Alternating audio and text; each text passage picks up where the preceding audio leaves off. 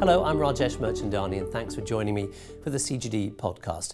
Recently, CGD launched a new major report into how laws that are designed to prevent money being sent overseas to terrorists or criminals can have unintended consequences for innocent people in developing countries. And let's just stress that these laws were brought in because of very real concerns about security, and that's something that's been brought home to us again by the recent terror attacks in Paris.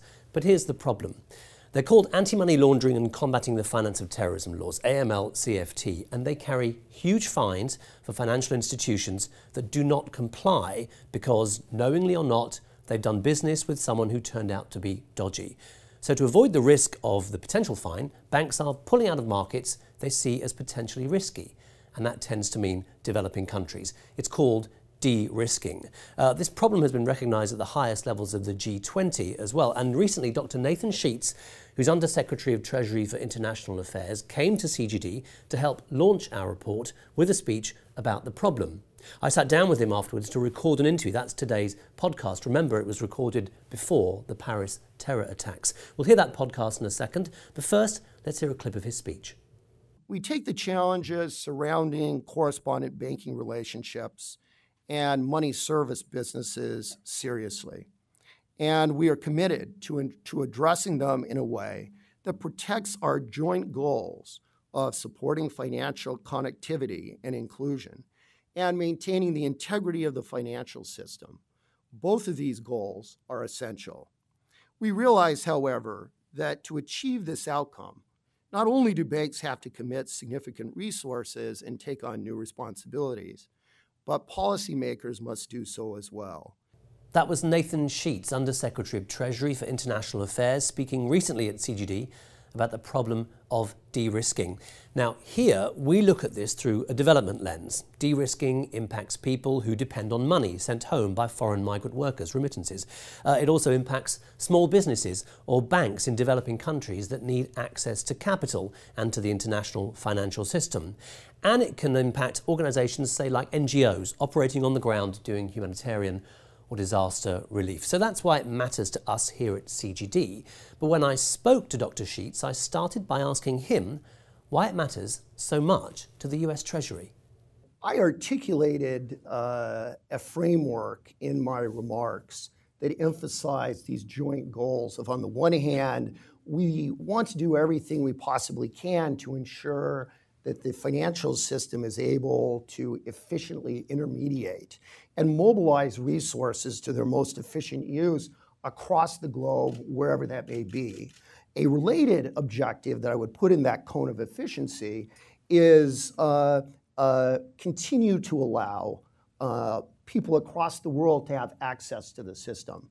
So this objective of financial inclusion is crucial and central for us, along with thinking about generating a financial system that's able to support growth over the medium to long run.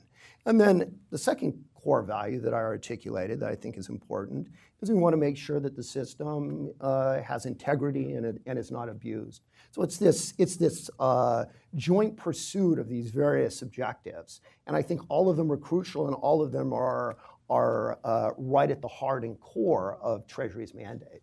And there's almost an irony here, isn't there, that anti-money laundering and combating the finance of terror laws, AML-CFT, are designed to make international financial flows more transparent. But is there a risk that de-risking is driving these transactions underground, making the system more opaque? My feeling is the point you make underscores how important it is for the policy community to get this right. We want to see these flows occur, and to the extent possible, we want to see them occur in the conventional regulated banking system. Let's pick up on a few things that you talked about. It's banks that are doing the de-risking. Banks are often portrayed as the bad guys, but they're the ones who are saying, and we've got examples of this in the report, that the rules are confusing. You talked about this in your comments. In fact, in our report, we document 31 different agencies with jurisdiction in this area in the US alone.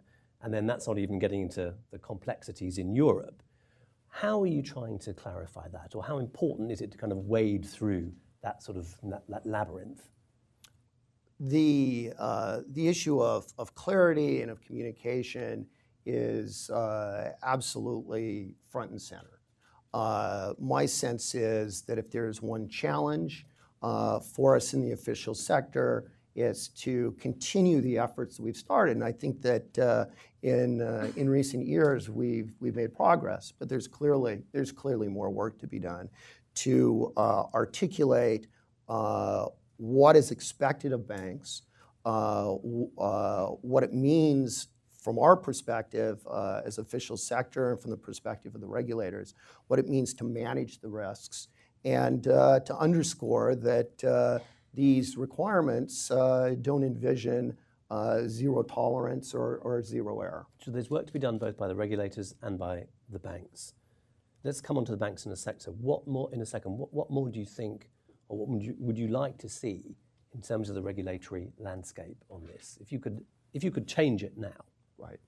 So in my remarks, I articulated a very rich work program that is occurring in the official sector under the umbrella of the FSB, which is including this whole set of issues. I articulated better data collection that I think will allow us to better define and banks to better understand what is happening and to make better decisions. Further clarification of what's expected, an increased technical assistance to support compliance. I think all of these things are necessary.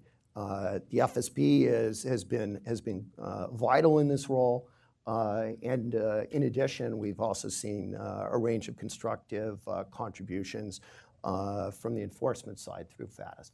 So greater technical assistance. So actually, the regulators saying to banks, "This is what you need to do, and this is how you need to do it." It would be. I would think that this would be more technical assistance in various jurisdictions where this is happening, where the de-risking has been observed, in order for those institutions and counterparties in those jurisdictions to take steps that would make them less risky in the eyes of the banks. But it's also imperative for the banks to do their part, and this is the key point that we very much expect banks to be playing a role in financial intermediation. We expect them to play a role in managing risks and not indiscriminately cutting off classes of institutions or counterparties. That is exactly the quote from your remarks that I wrote down. In fact, let's not let the banks off the hook entirely here. You said, "I see de-risking as a situation in which financial institutions indiscriminately terminate customer relationships without a careful assessment of the risks and tools available to manage and mitigate those risks." And then you also say, what should they do? They should commit significant resources and take on new responsibilities. So nicely said. It was written well. What's your message to the financial institutions about their responsibilities, about taking them seriously? So as I underscored and as that remark indicated, that the role of the banks, and I think that this is a historical role that's well established, is the banks are there to intermediate and to channel funds from depositors to lenders. And in order for that to happen, they have to manage risk, they have to assess risks, and that's inherent in their business. So the bottom line that I would have is to think carefully on a case-by-case basis about the various relationships they have, and to think carefully about the scope that they have to manage and to mitigate risks, and not to make decisions about a broad class of customers. I think I'm not saying necessarily that the banks have done this, but we have seen a lot of account closures. Well, who's going to pay for the extra responsibilities that banks should take on board? I mean, they're going to pay for it, but ultimately, who's going to pay for it? Ultimately, it will require some investment for the sake of institutions.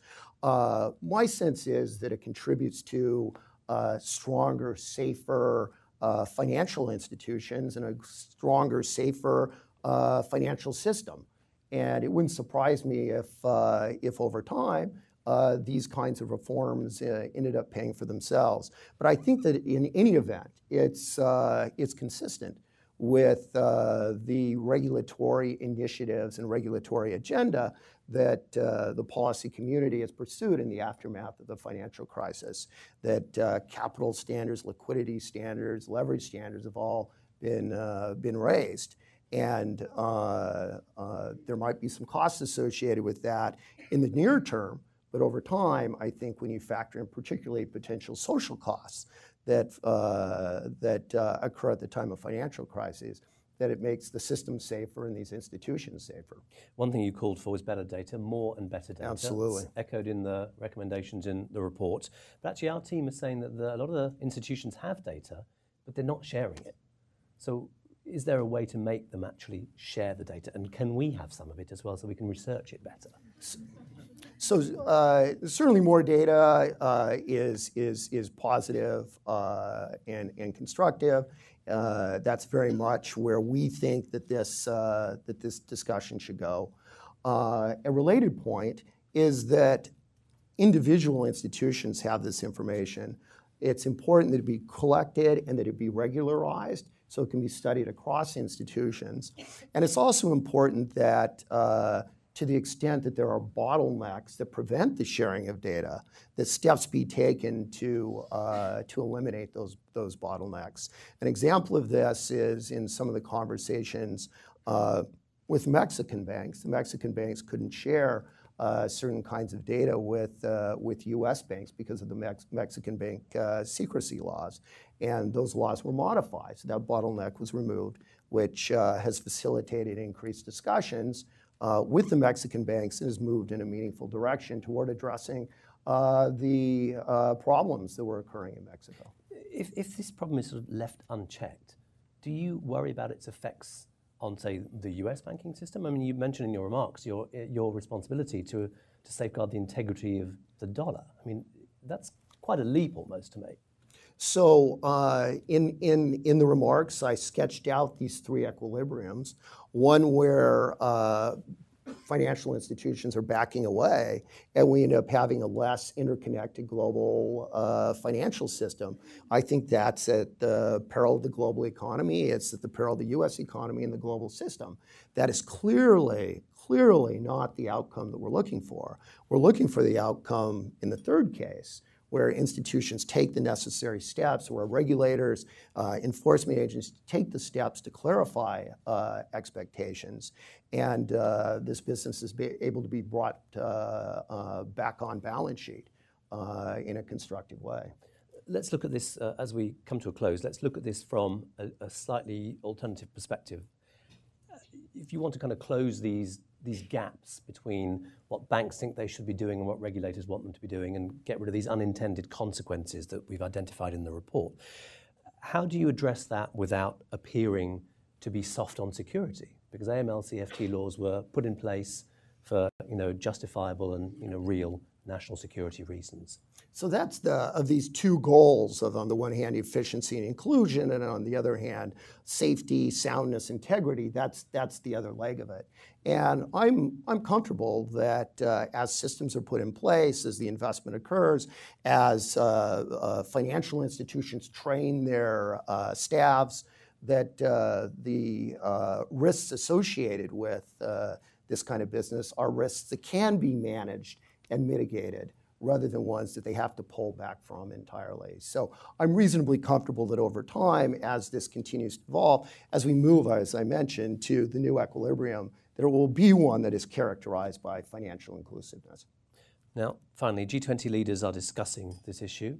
They're looking at it through the lens of attempts to make remittances cheaper. It's high on the agenda. What do you want to see come out of the G20 on this issue?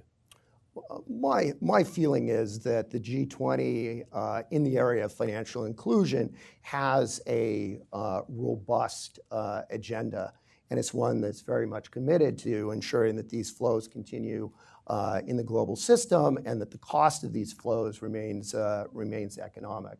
So I think that it would be constructive, and it's what I expect, to hear the G20 leaders endorse the continued work on this. I think we're on a good trajectory, and we just need to keep moving forward with it.